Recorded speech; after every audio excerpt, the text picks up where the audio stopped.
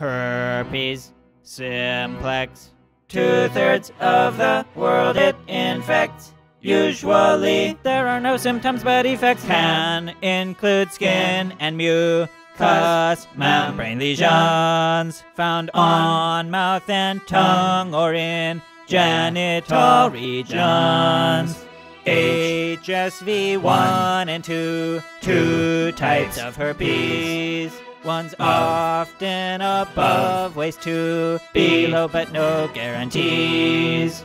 Though it's most contagious when there are lesions, it can spread through saliva and through secretions of genitals, even when asymptomatic. To infect it must to your receptor stick. It binds epithelial receptors found within small cracks in mucosa or skin. This makes the cell internalize this virus thing. Inside it starts replicating.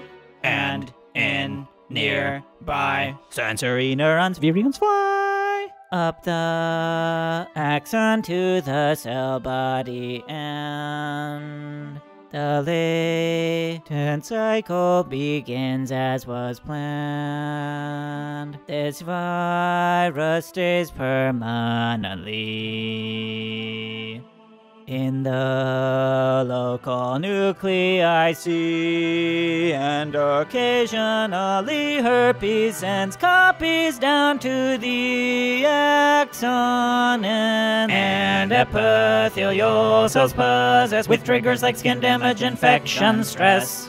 A prodrome period may occur a day or two before the blisters recur, but fortunately recurrent episodes tend to be less bad than the first infection, so you can't be glad.